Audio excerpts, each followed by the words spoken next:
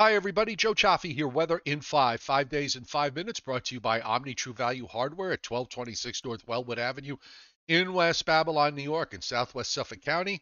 They have mulch, they've got topsoil, they've got sand, and in case we see some winter weather, and we actually might see some winter weather, they've got salt. 63, they're getting ready for spring too. 631-756-1125 is the phone number, and the website is omnitruevalue.com. So we're going to be taking a look at the potential for two weather systems to be moving through. Actually, three of them. Two are moving through tomorrow. The other one is moving through on late Monday night into Tuesday. So first off, let's look at tomorrow. And what we have is an upper trough in the northern part of the jet stream. You can see the snow that's over the Great Lakes.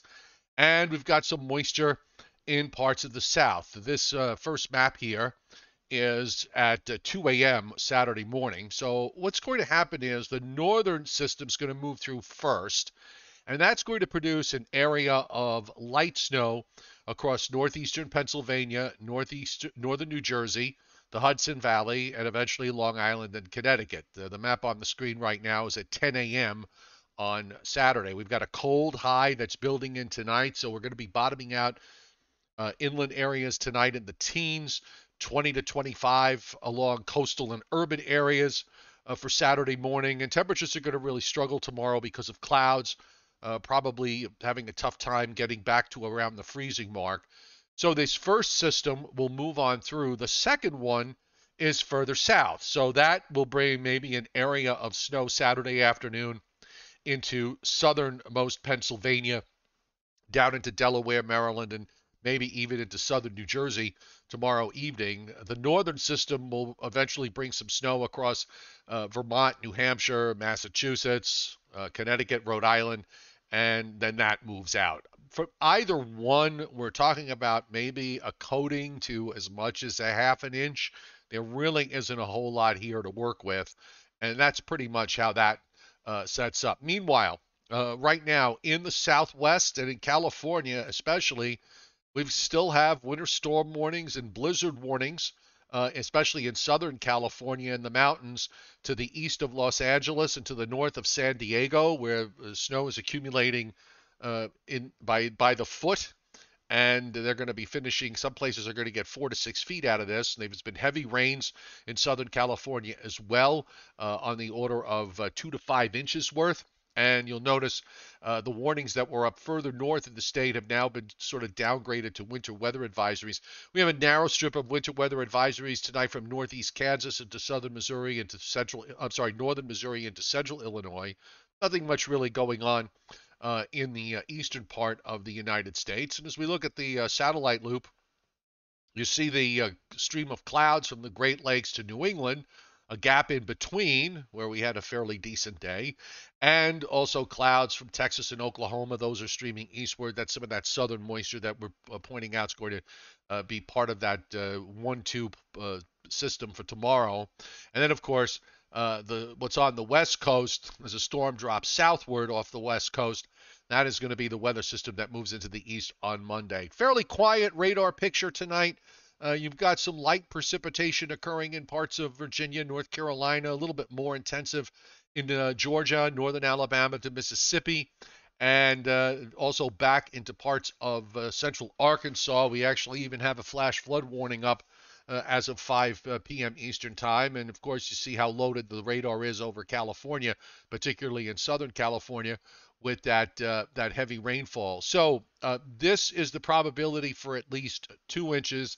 This carries us through Monday evening, so it doesn't really go out far enough because the snow that we're talking about for Monday is going to come Monday night into Tuesday. So this is through the daytime into Monday evening, and you can see that the probabilities aren't all that high.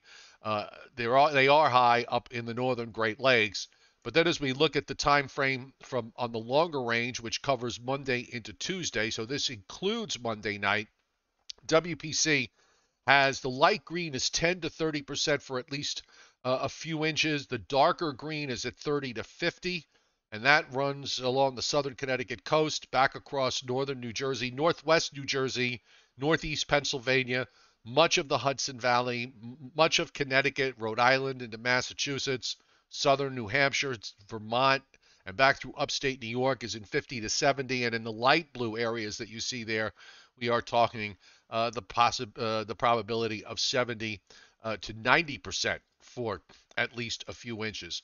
So let me just take you through the Monday event now, and we're going to look at the GFS from today. The issues with the models the last 2 days between the European and the GFS is that the European's been a little bit warmer. The GFS was colder and then caught up to the European. So naturally, the European now is colder. So go figure. But we'll have this system tomorrow. Again, one passes to the north, one goes to the south. Then Sunday should be an okay day with temperatures actually bouncing up back to the 40s to maybe even a few upper 40s and low 50s. That California storm will be in northeast Kansas early Monday morning. The primary low is going to go to the Great Lakes. We have a high that is building in southeastern Canada. Not a strong one, but enough that it'll wedge in some cold air, and as that moisture hits that cold air on the northern shield, you'll see some snow and sleet breaking out ahead of it.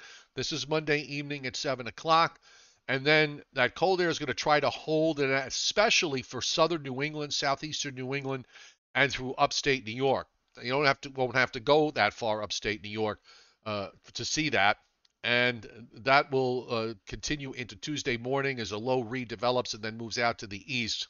The European model is ever so slightly colder, but that would make a huge difference for places around New York City, Long Island, South Coastal Connecticut, northern New Jersey, and into parts of northeastern Pennsylvania. We'll show you here what the European does. Here's that system for tomorrow, the one to the north and then the one to the south.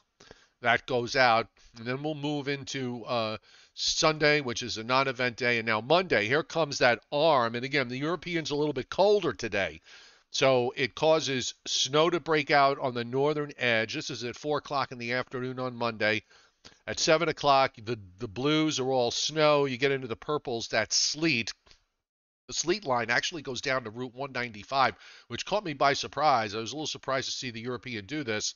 And then, of course, as the secondary low starts to develop, it pinches off the warm air. So the sleet line looks like it gets to about Route 78 on the European, and it's snow with some sleet on Long Island. It's all snow in the Hudson Valley and Connecticut, and that continues Monday night into Tuesday morning. The European never changes it over to all rain for Long Island and for New York City and for northern New Jersey. So at the moment, I think the best approach is to just, since we have time, we'll wait for the next model cycle to play through and see how the models handle this. If the cold air is more important, then this may finally be, we've waited all winter for this, but this may finally be for some, but not all, an accumulating snow that'll be more than just a few tenths of an inch, believe it or not.